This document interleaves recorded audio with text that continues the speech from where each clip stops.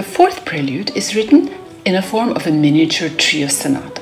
For those of you who may not be Baroque music aficionados like me, a Baroque trio sonata actually involves 4 performers, 2 solo instruments, and a continuo group consisting of a keyboard and a bass instrument like a viola da gamba.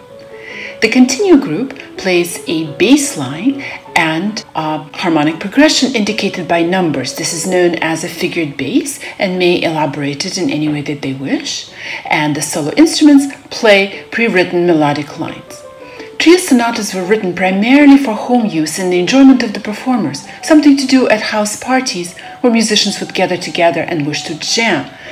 A lot of freedom is available in these pieces. For example, any instrument will do really. You can substitute violin for the flute or the oboe, or a bassoon for the cello, and so on and so forth. And if a harpsichord is not available, you can use the lute.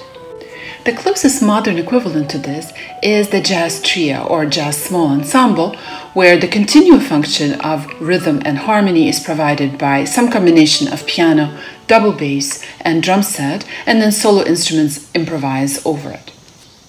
In a really fun aside, French Baroque music, as a matter of fact, is the direct precursor of jazz. So French Baroque musicians, in escaping the French Revolution, settled in Louisiana, where they were exposed to music from Africa and the Caribbean, and it is the combination of the 2 styles that gave us the genre of jazz.